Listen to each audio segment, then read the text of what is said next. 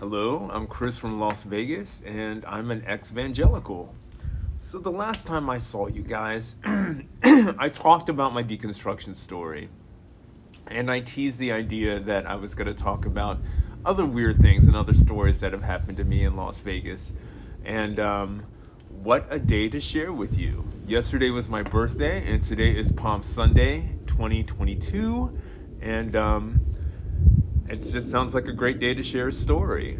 So I once joined a UFO cult, and this is how it started. So in my 20s, after I left evangelical church, I was doing a lot of soul searching, and I had always done a lot of research on the paranormal and the supernatural, and I've always had an active curiosity when it comes to that sort of thing. I was that weird kid in school who was chapters ahead and who got a lot of free time, and when I used my free time in school and I had open periods, I would go to the library.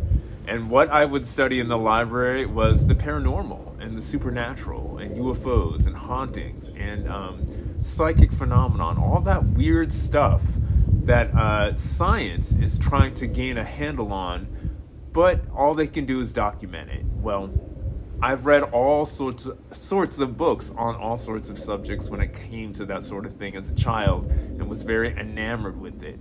So after I had left evangelical church in my 20s, I decided to actively research more at a personal level.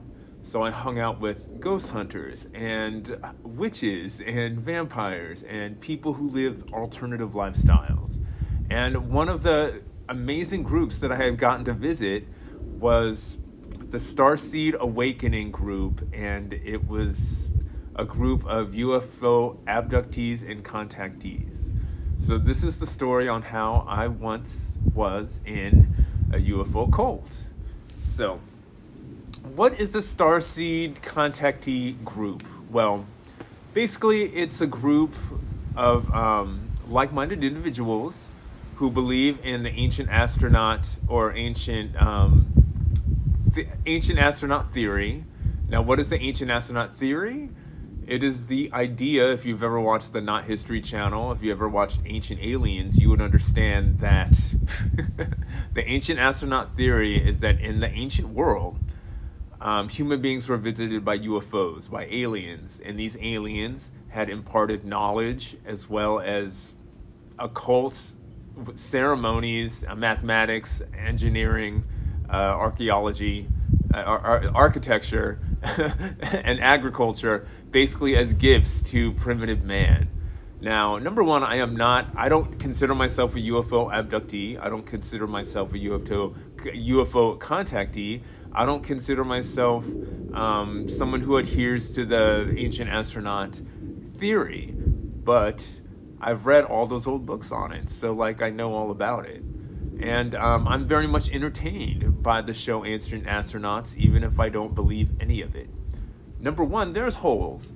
It's a slap in the face of recorded history, and it's also a slap in the face of the ingenuity of ancient man. So, as far as aliens imparting any knowledge for ancient man to build what they've built or to accomplish what they've accomplished is under the surface racism, and like on top of it, just a slap in the face to all recorded history. But the thing is, UFO abductees, they believe in this theory. So in the contactee group, there were two managers of it. One was named Sherry and the other one was named Misha. Both UFO contactees, not abductees, with their own UFO stories. And what they would do is they would host a sort of clandestine group on Friday nights to talk about your UFO experiences, whether you had seen UFOs, whether you had had contact with aliens, whether or not you felt presences, had psychic feelings and emotions. Even people who had never had alien or UFO stories ended up in this group and would talk about how much they really want the aliens to show up. It was that kind of a group, and it was kicking on Friday nights. So it's funny because Misha, the host of this group, I had seen her before on an alien abduction documentary, and this was like a badly like produced documentary in the 90s. So honestly, 20 years before I had joined this group, I had seen this lady in a documentary. And as far as I could say when it comes to alien abductees and contactees, is they believe their story, or at least when they tell their stories, they believe what happened to them happened to them. So this lady, in 20 years, she hasn't changed her story but a lick, like not at all.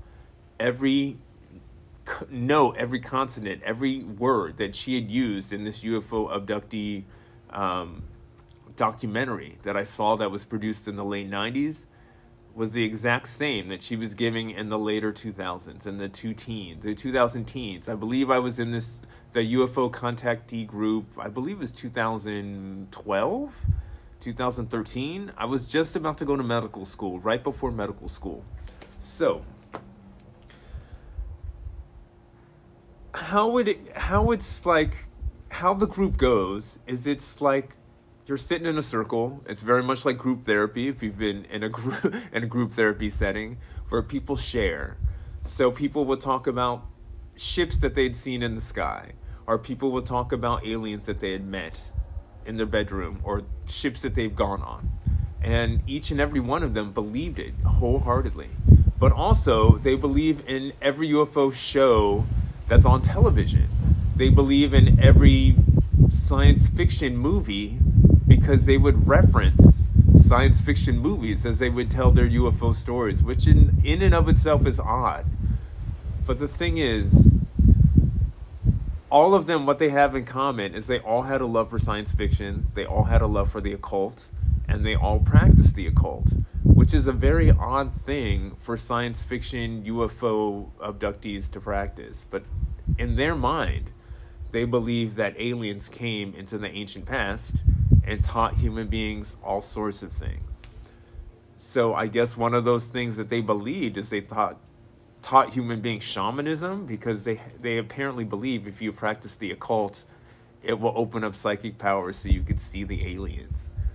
So if you are in an alien abduction group or contactee group, they want to contact aliens each and every day. They want the aliens to be on their hotline. They want the aliens to be on their call list. And they want the aliens to answer. So they practice all sorts of occult activities, believing that they can talk to aliens. Now, there was a time in my life that I was walking down the hippy-dippy trail, and I embraced such ideas as crystals and magic cards and lighting candles and saying wishes and all sorts of whimsical things that I have since let go of.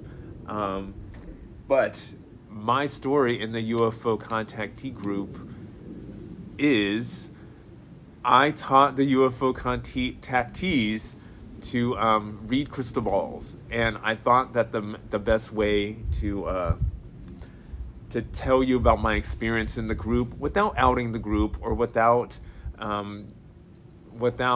insulting them whatsoever, because I truly wholeheartedly believe that each and everybody in the group believed what they were saying, believed the experiences that they had lived. And I had come into the group because even though I don't believe that I was contacted by aliens, the group did.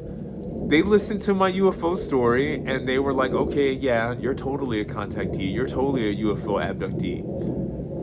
Either or they're doing complete projection, or they were just that welcoming a group. And honestly, as far as human beings go, that's just ridiculously sweet.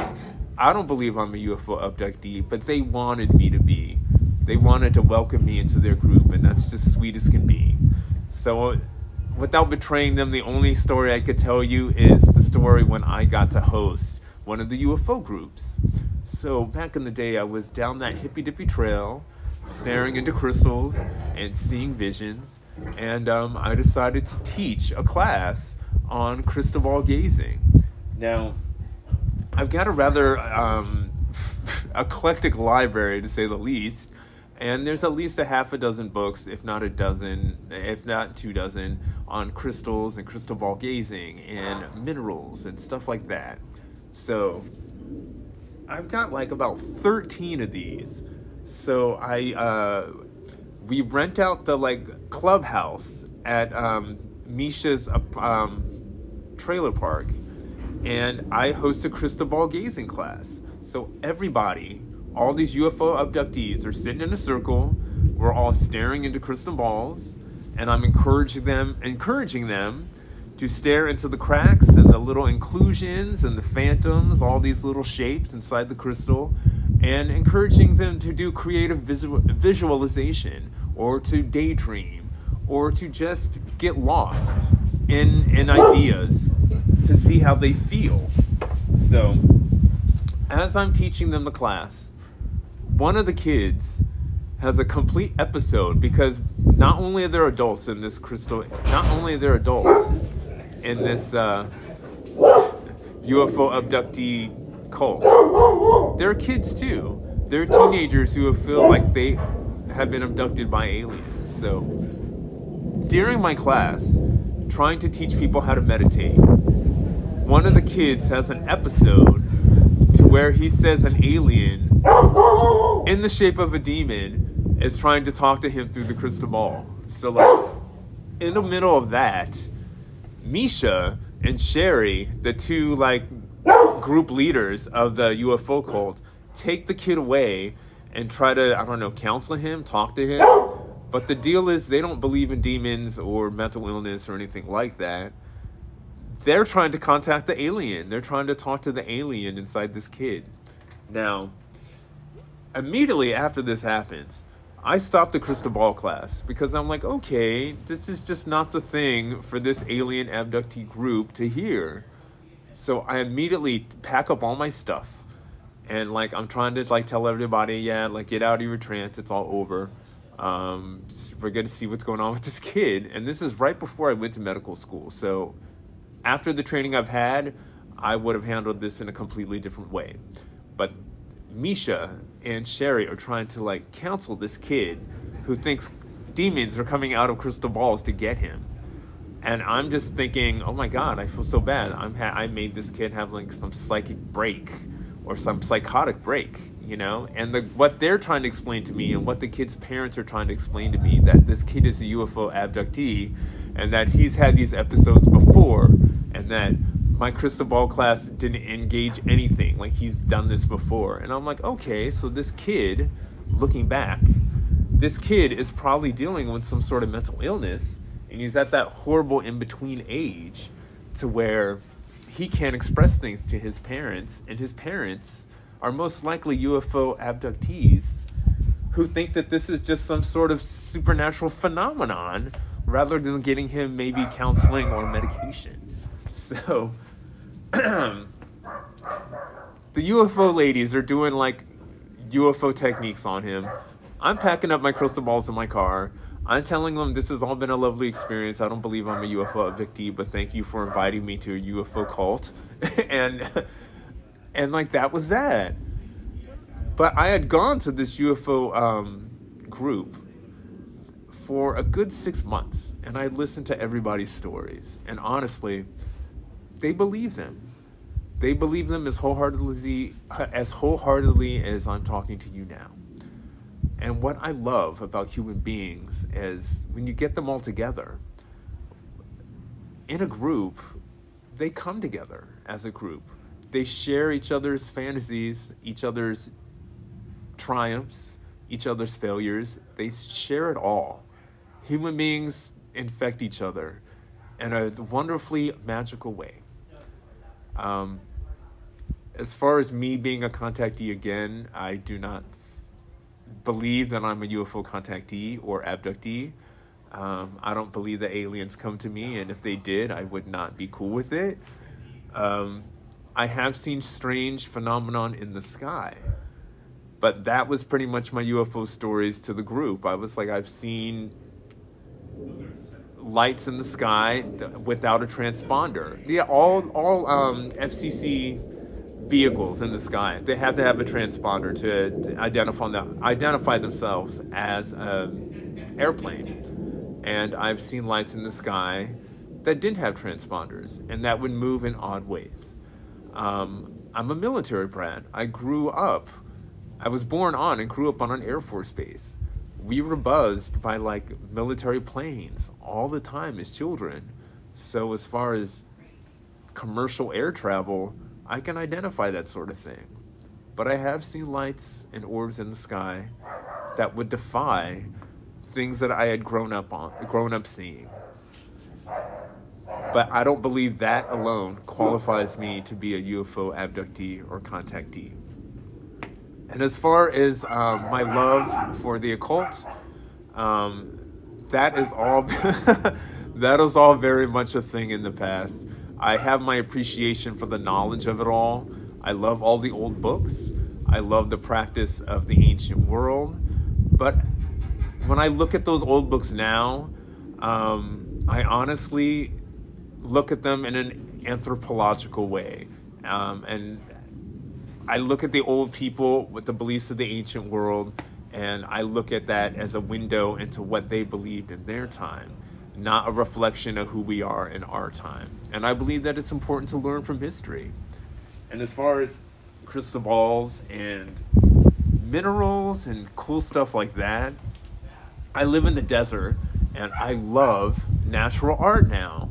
As far as the mystical stuff, I think it's pretty and I think it's historical, but at the same time, and more so, I love nature art now. I love that Mother Nature grew this, and it took decades, if not centuries, for this crystal to grow and craftsmen to shape it into a sphere. I love how a craftsman can take wood and do intricate wood carvings into a table, and it being one of a kind. So as far as all of this cool stuff, I love earth art now, and I appreciate it as earth art. Now next time, I'm not really sure what story I'm going to tell. I could tell about how I've been in the occult underworld in Las Vegas and seen how that operates. I've met witches, I've met druids, I've met vampires. I used to work in the adult world in Las Vegas, and there is an adult underworld in Las Vegas. I'd be happy to share a story or two from that, and one or two supernatural stories that I have gone through. So I will figure it out. And always from Las Vegas, hope, health, happiness. I hope you're all taking care of each other. I hope you ask questions. I hope you're skeptical. And I hope that you don't fall too headlong into a cult or a religion.